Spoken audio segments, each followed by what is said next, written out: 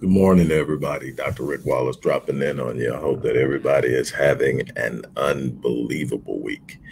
No matter where you're at right now, if you're still breathing, you're still in the fight. Remember that. I say that all the time because I truly believe it. I have lived my life on that particular principle.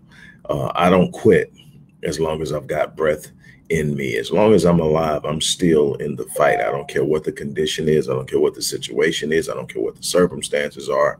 If I'm still breathing, I'm still in the fight. I'm getting up every morning with a positive mindset that today is my day, that I'm going to change things, that I'm going to overcome.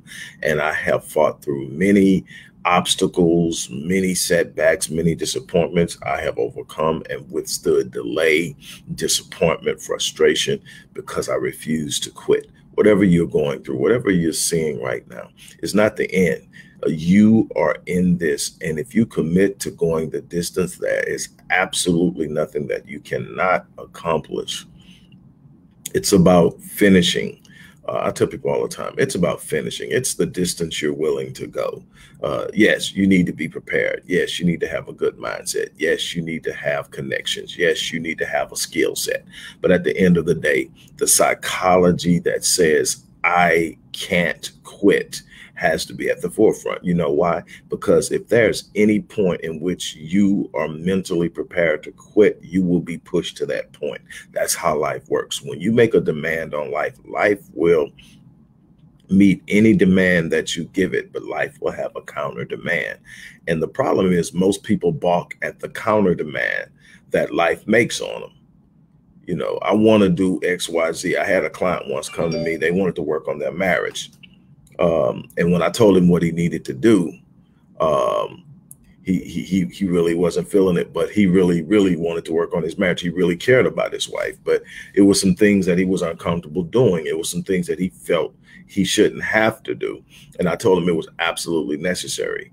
And initially he went and did it, but he did it with reluctance and resentment, and it made things worse. And he came back and I said, no, you got to change your mindset about it. You got to embrace this new change. You got to embrace and embody why you're doing it. It's got to mean something to you. You got to see the benefit of your sacrifice and embrace it, not as some horrible thing you got to endure in order to get something, but some things that you're willing to do in order to have something greater.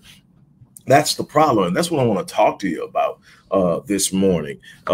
First and foremost, look in the description box. There's going to be some resources that are available to you. I encourage you to take advantage of these resources. Life is not promised. So while you're breathing, you need to be in the fight. You need to be actually doing something to change your life. You need to be doing something that's going to make your life better. I want to encourage you to take action. Don't wait another day. Stop procrastinating as if there's no end, as if life is promised. We waste so much of our time treating life with this casual nature. What I tell people all the time is something that I learned from someone I consider a distant mentor, so to speak, is Les Brown, is that when you treat life casually, you become a casualty. When you sit up and you treat life as if it doesn't require anything, that you don't have to truly be invested, that you don't have to put a great deal into it, you will become a casualty, because life requires you to have your A game on. Life requires you to come ready to put in work. Life requires you to have something to bring to the table, or life will drive you all different directions and you won't have any control on it, and you'll feel frustrated and you'll feel powerless. But anyway, that's that. So take advantage of the resources that are there. If you're looking to work with me on a one-on-one basis, I just shared the email address in the chat. Email the support team. I'm going to be out of pocket for the weekend, but email the support team. They'll get back with you and tell you what you can do in order to work with me in a one-on-one. I have a couple of slots available. I work with people on long-term from anywhere from 12 weeks to 52 weeks. And we get work done. But let's talk right now on something that you can take with you today. here's some things.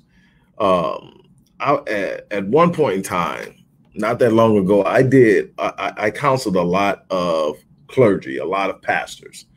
It was a great deal of my work at the time. It was something that I was committed to because I felt it was needed for a number of different reasons. So I actually committed to it, and I had some pretty notable clients. And I had one that called me, and one of the questions that they asked me, they were almost ready to walk away from it all. And one of the questions they ask is, why is it that, blacks in specific, they were a black pastor. Why is it that blacks are the most prayed up? Blacks are the most churched. Blacks are the most spiritual. And yet it seems that blacks are suffering the most. We pray constantly. And I said to him, and he didn't know how to take it, but I said to him, it's a lot of wasted prayers that are going out because people don't understand the dynamic of prayer. And they don't understand the function of their faith. And see, prayer without faith is void, and prayer with a misunderstanding of what prayer. See, prayer is not the power dynamic of you executing. Prayer is the power dynamic of revelation. Prayer is where you get understanding. Prayer is where you become encouraged. Prayer is where you receive the revelation and the direction and the opening up. You have to execute the plan. See, that's what most people of faith, not just Christians, but most people of faith don't want to see. See, most people want to pray and have God do what they're capable of doing. I see it all the time. People are praying. God, bless me with whatever the car is. God bless me with a new home. God bless me with a new job. God bless me with. And the truth of the matter is, what kills me, this is what kills me. People of faith think that they have this unique space because of the uniqueness of their relationship with God, which they should, because you should have an understanding that here's the problem. Faith doesn't require religion, and often the time religion confuses the relationship. See, religion says if I do this 5 times a day, then I'm blessed. If I say this, I pray every morning, I pray every night, so I should be blessed. That's not relationship. That's religion, and religion isn't a prerequisite for having faith in a relationship with God. So what happens is you're doing things because that's what you've always been told to do. And that's always how you've been taught to do it. And you don't understand a relationship. See, a relationship, especially a relationship that has a similarity, and I'm talking specifically now about Christianity, has a specific relationship to something you're supposed to relate to, like father to child relationship. God the Father is the ultimate relationship, and yet you are treating God like some distant, far off entity that you don't know how to deal with. Why? Because you are dealing with them based off of ritual instead of relationship. See, we're talking about wasted prayers, and this isn't even church. This is a spiritual truth that most people who are religious don't understand, and wondering why you're having a problem. Let me explain something to you. I want to get deeper off into it. Let me explain something to you. See, so many of you are praying to God first and foremost for things that you shouldn't be praying to God for. Number one. Number two is you're approaching it from a problem understanding. I talk to people all the time, and when I'm talking to them about their prayer life, they get a little uneasy because I'm coming straight at you. I'm not pulling any punches. I want to make something clear. I say, so how does your prayer life go in the morning? How does a moment of prayer with you and God go in the morning? Tell me. And they get to talking. I say, well, what do you pray for? What are you asking for? And they're telling me what they're praying and they're asking for. And they're telling me, and I do this and I do this. And then I close out like this. And my question almost always is, wait a minute. So in all this talking to God, at what point did you stop and listen? At what point did you wait to receive an answer or a revelation that may have gave you an idea or focus? Because see, the mind of God has the answers to all your problems, and the answers are always speeding their way toward you before you ever ask for it. If you go to the book of Daniel, chapter 10, you talk about Daniel having a dream. Daniel couldn't understand, so Daniel prayed about it, and it says that Daniel prayed and fasted. Now check this out. Daniel was the person that everybody went to interpret their dreams. So Daniel is used to being able to have the answer and the interpretation rather quickly. But for some reason, Daniel prayed, and it took 3 weeks, 21 days. And it said he prayed and he fasted for 21 days before there was a response. But I want you to focus on the response in Daniel 10. It says that when the angel of light came, that it was so fierce and so forceful that it scared the men around Daniel, and they all fled, or they all fell down. They all got out the way. So it was just Daniel and the angel. And most theologians believe we're talking about the messenger angel, Gabriel. Well, it's not who it was, it's what was said. The angel told Daniel, Daniel, dearly beloved man of God, from the moment that you set your heart to understand, your prayers were heard. From the moment that you set your heart to understand, so because it took 3 weeks, wasn't because that God wasn't in your presence. It wasn't because the mind of God hadn't already established the answer. It wasn't because everything you needed wasn't already in play. He said, but I was withstood 3 weeks by the prince of Persia. Now we're talking about spiritual conflicts and spiritual interruptions. See, there's some people in your presence whose energy doesn't align with the energy you're trying to create to produce and manifest the things in your life that you desire to produce. So what's happening? There's an interruption of the line between you and God. The revelation you should be seeing that will tell you what to do, you're missing. So that's the first thing, is that we have to understand that there is an automatic. But see, the thing is, a lot of us aren't listening. We're praying, we're talking, we're demanding, we're singing, we're begging, we're doing everything else but listening. Most of my prayer and meditation is me hearing from God. You don't get it? God, let me tell you something. If God is omniscient, meaning God knows everything past, present, and future, and all the what ifs on top of it, do he really need me to tell him what's happening?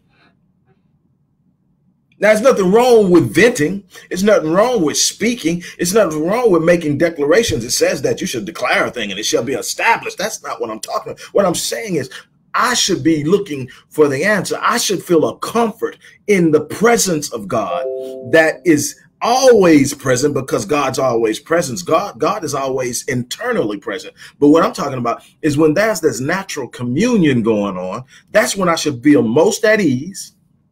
I should be most open, and my energy level on a Hertz scale should actually be rising, meaning that if someone actually tested my energy emission when I'm in alignment and speaking with God, it should be somewhere around 600 to 750.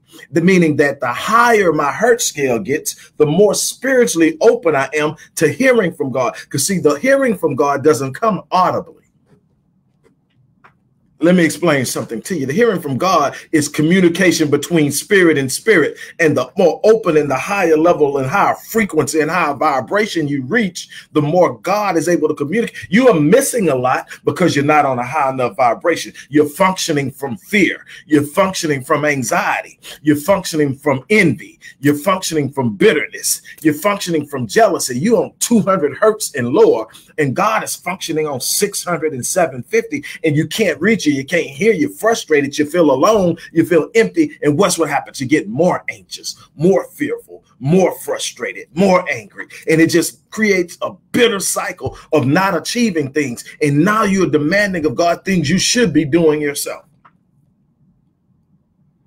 God bless me with a house. No, get up, Do the work you need. If the house you want doesn't fall within alignment of the income you're making, you've got to become someone better. That's on you. Put in the work, study, learn a new skill, learn a new craft, create multiple streams of income. Decide that you're going to grow something and be something better than what you are right now, and then rise up and become that. You don't get what you want, you get what you become. If you don't have it because you ain't become it yet, stop sitting up asking God for things you're supposed to be out creating and manifesting on your own based off the power and the ability, the gifts that he's given, that you should be hammering on and building skills around so that you become uniquely powerful in this world, increasing your value in this world so that you can demand what you want and get it.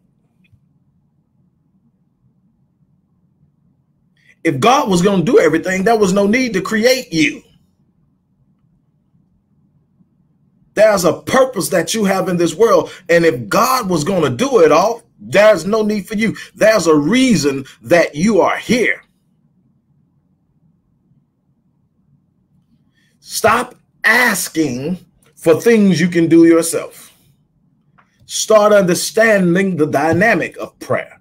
Prayer isn't about a wish list. Most of the stuff on that list you can go out and get on your own if you apply yourself. It says that your gifts will bring you before great men. It will open and make room for you. So the gift is an opportunity that's inherently implanted in you, and you have the responsibility of what? Building skills around the gift, honing the gift, developing the gift, expanding the gift, putting yourself in the best situation to be as valuable to this world as you can. Because if you become valuable to this world, especially in a way that the only way that the world can get something specifically that they need is to get it from you, because no one does it like you, you write your check, and you have the right to do so. Why? Because you're bringing value with a demand of what it is you're expecting in return, whether it be money, whether it be time, whether it be whatever it is. You have a right to demand something on something you're delivering value on. It's absolutely nothing wrong with that. There's nothing biblically wrong. There's nothing spiritually wrong with it. You have a right to sit up and say, I'm giving you something of value, and based on the value I'm giving you, I'm asking this in return. That's a fair exchange, but you've got to become it. Stop putting things on your wish list for God. God's not a genie. God has established a protocol and universal way of doing things, and you've got to operate in that. What you sow, you reap. And see, most people use that. We've been trained to see everything so negatively. When we talk about sowing and reaping, 99% of the time, we're talking about something negative. We're talking about somebody done something. What you sow, you're going to reap. But that works on the positive side just as good. As a matter of fact, what a man sows, reaps was actually supposed to be a positive conversation. I am sowing something that I can expect something in return. There's a sowing of a seed that will produce a harvest, and that's how I get what I want. If I want a house, I got to start sowing seeds that produce what I need to have the house. I've got to start sowing seeds and being X, Y, Z. I can't sit up and put a wish list up because I don't get what I want. I get what I become. A lot of you want things that you have not put in the time, energy, and effort to develop yourself into a person with the capacity to have it. And even when you fool around and play around with the numbers game and end up with it, if you didn't put in the work, if you didn't make yourself capable, you'll end up having a short-lived experience with it. That's why 90% of the people who win the lottery go broke in a number of years, because they didn't go through the process. They sowed a seed on what? If we use the parables that Jesus gave, they sowed the seeds on what?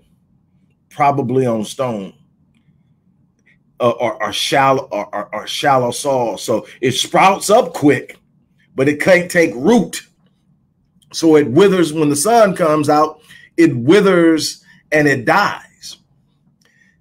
So do you get what I'm saying? So you're sowing on things, but you're not sowing properly. You haven't found fertile ground. And let me tell you why a bunch of you can't find fertile ground, and you're having short-lived victories or no victories at all. Let me tell you why. Adversity is the fertile soil through which the seeds of faith are planted, cultivated, and then manifested and harvested. Let me say it again.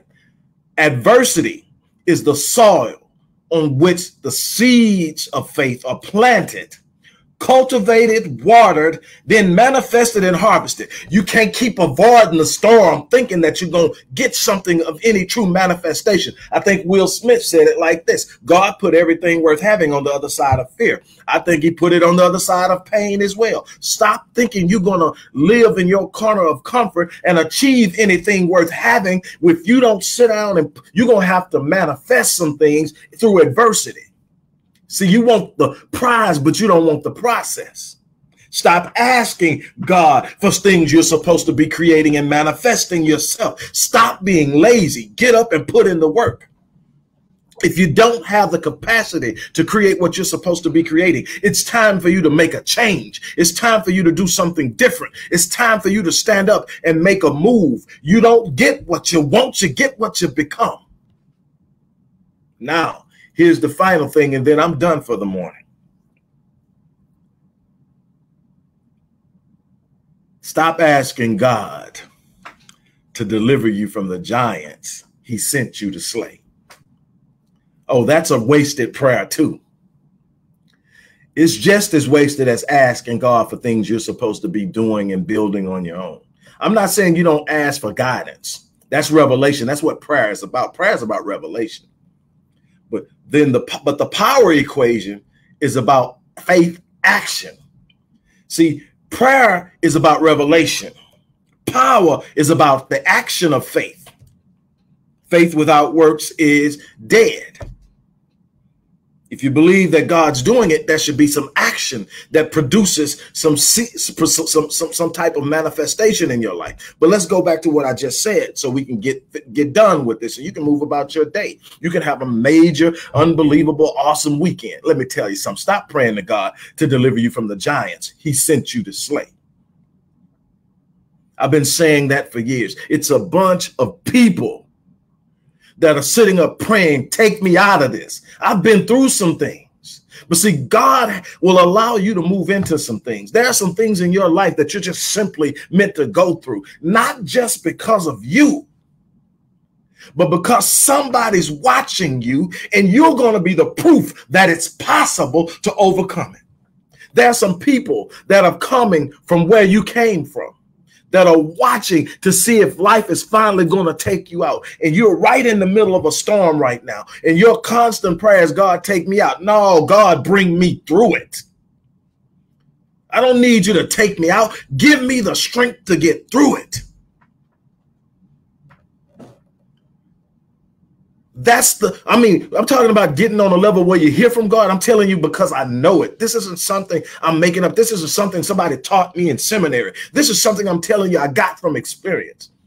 There was a time I was going through a very difficult time in my life, and my prayer was, God, take me out.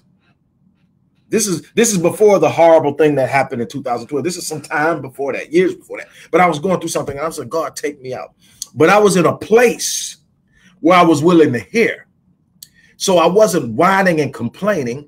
I was literally acting on faith on how I believed I had interpreted God's promises. And so I'm saying, take me out.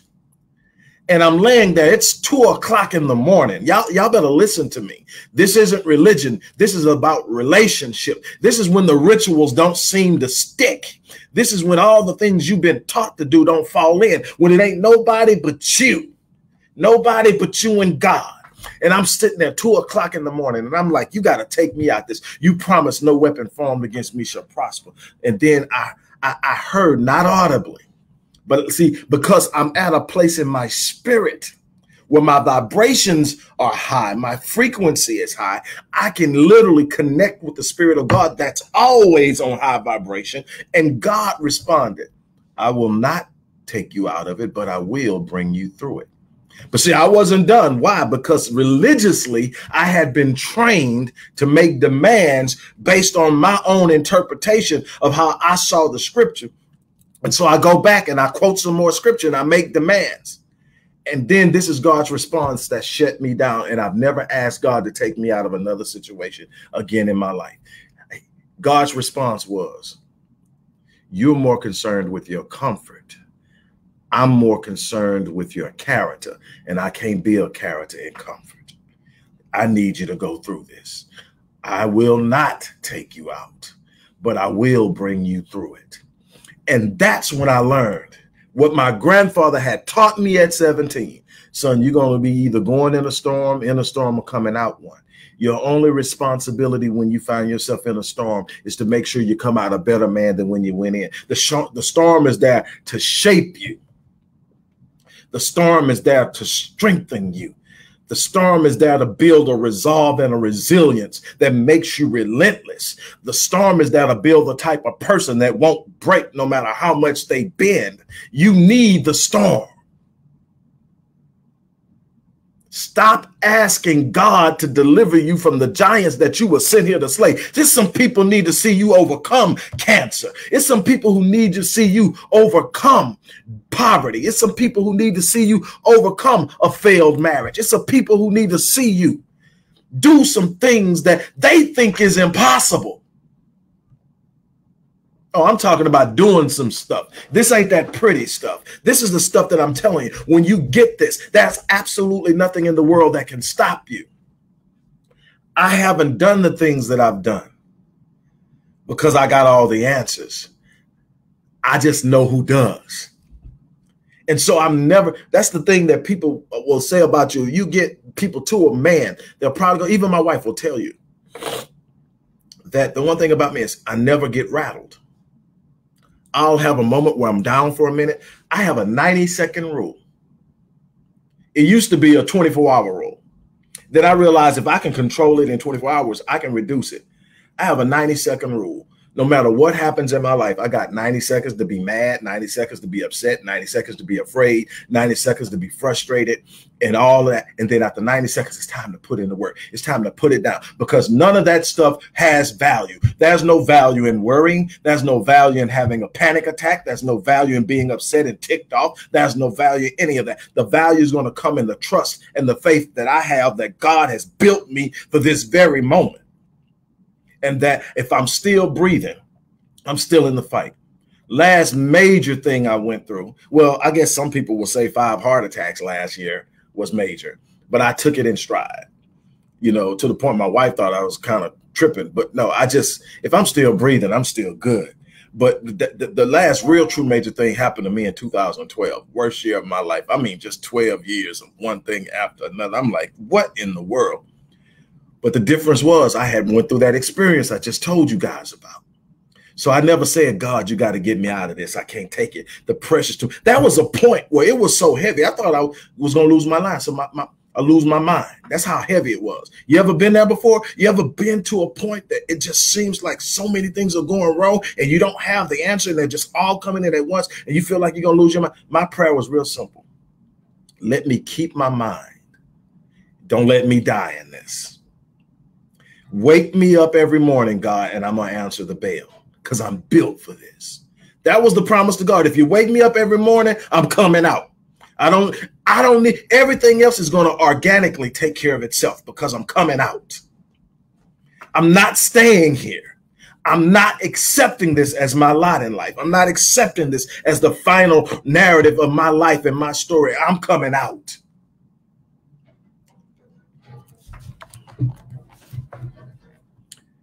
Stop praying. Stop wasting prayers on things you're supposed to be doing for yourself. You want a new car. Do what it takes to create the revenue to have it. Want a new house. Do the things it takes. Let me explain something to you. Why I'm saying that to you. You're talking about you want a new dream house. There are atheists out there who've done nothing illegal, who have dream houses. There are atheists out there who don't believe in God, who have done nothing illegal and are kind to people, who have unbelievably nice cars. That's not a spiritual reward. That's a reward of putting in work. You've been designed to put in work and you have a spiritual covering on top of it. You've got a natural born built-in favor with the universe because God has designed you to succeed. And you can operate on the faith that moves the universe. But you don't need God to do that. God's already given you that. But you got to act on it. See, you don't want the promise. I mean, you don't want the process. You just want the prize. You don't want the process. You just want the promise. Oh, that's not how it works, though. I didn't even mean to be here this long, but I need you to understand that everything you need, God planted it in you. Now he wants you to take your first step of faith. Now what? Faith is the substance of things, what? Not seen. I mean, substance of things hoped for and the evidence of things not seen. It's the substance of the things hoped for and the evidence of things not seen. See, faith isn't even required until you can't see it. If I can sit down and I can put it on paper and I can work it out in my head, that don't require faith. It just requires action. If I can sit down and I can put the numbers down and I can say, this is what I make now, but this is what I got to make in order to have this. This is what I'm going to have to increase. These are the ways that I can increase it. It doesn't require faith. It just requires me to get off my behind and do it. It may take some time. But I know that if I stick with it and I don't give up, my timeline might be off, but I'm going to come through with it. What requires faith is when I can't even see it. It's so big that it's beyond my comprehension, that it requires something supernatural in order to manifest. That's when it requires faith, the evidence of things not seen.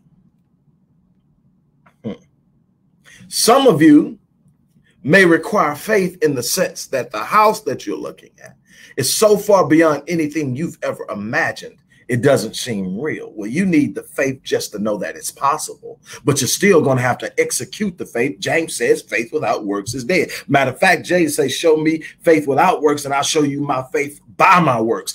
The fact you'll know that I got faith by how much energy and effort I'm putting into it. You'll know I believe in myself by how much time and energy and money I invest in myself. You'll know that I believe in myself because you'll see me working on myself. That's faith.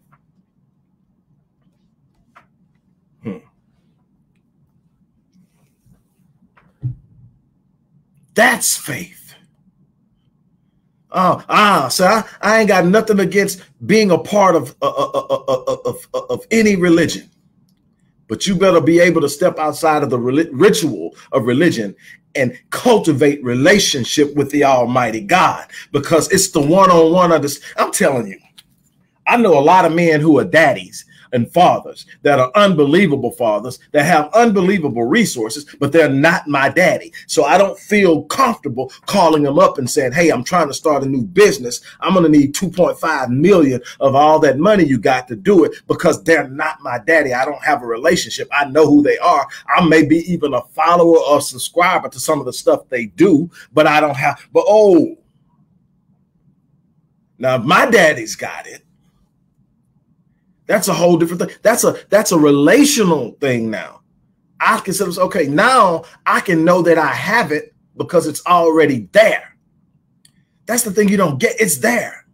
If you can see it in the future, it's already there. You just got to get to where you saw it at. You got to walk a path that leads you to where you saw it at.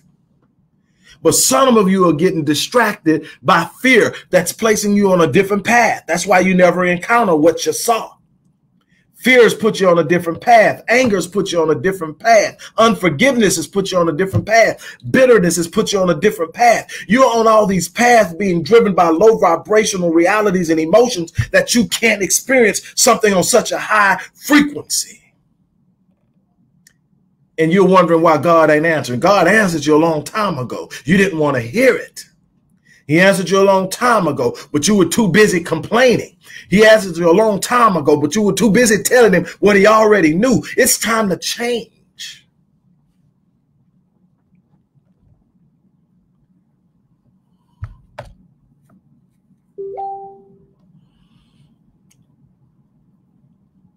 I'm going to get off of here and I've got an actual interview I've got to do.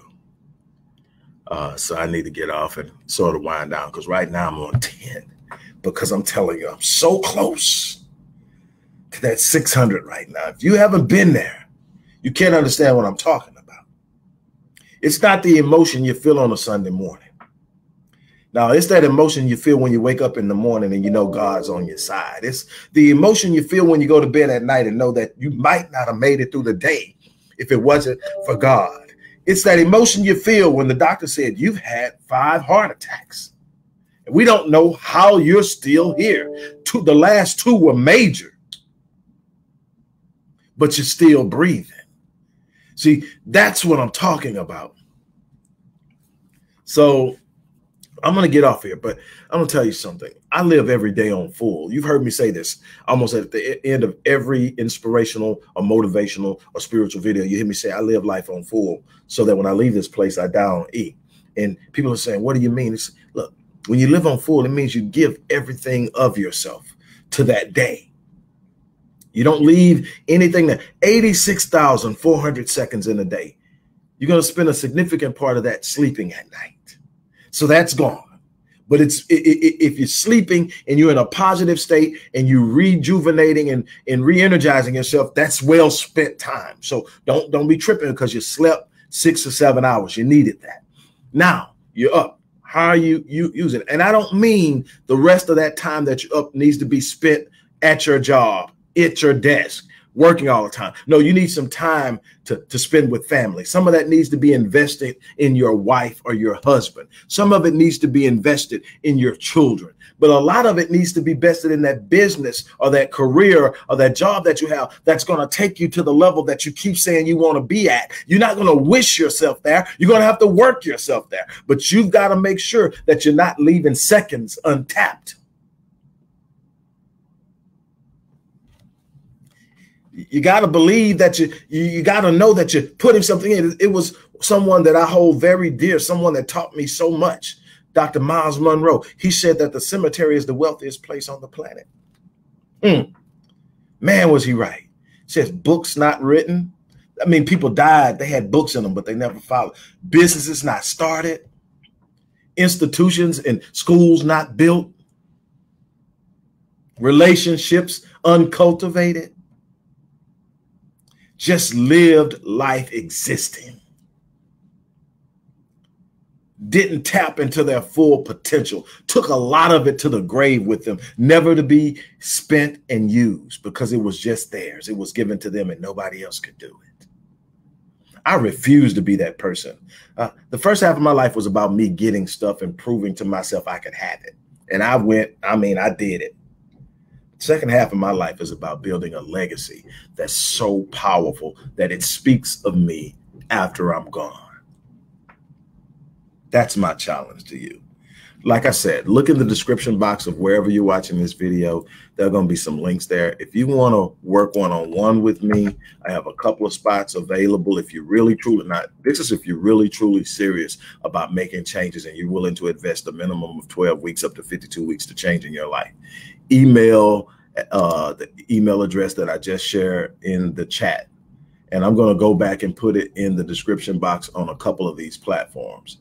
But definitely look at some of the other resources that are there. There's something there that can help you start the process of changing your life. You've got to get out of the rut you're in. You're not going to win in that corner of comfort. You'll coast through life, never really having any major disheavels, but still experiencing some ups and downs and lows, but never truly living up to your full potential. Here's the thing. If you truly believe that there's a God, there's going to be a day of reckoning.